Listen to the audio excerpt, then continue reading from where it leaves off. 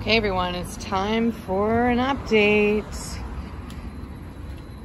The last time I don't think we had these floors.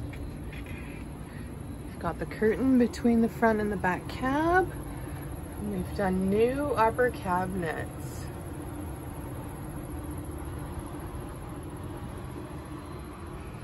Oh yes, and a new ceiling. We added a second fan. New to the build is this towel rack that we've done, so we now have a specific place for our towels. The potty's in the same spot.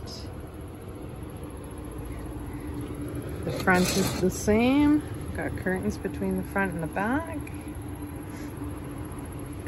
We've gone back to the old school, very simple kitchen tap. And then we now have another little dresser here for storage and a bench to get up onto the bed. We continued the wood with the bulkheads. We still have to finish staining a little bit down here. You can see that the oil hasn't gone that far. Got a nice headboard for us. Covered the back window, added some more storage with the net. Matching upper cabinets.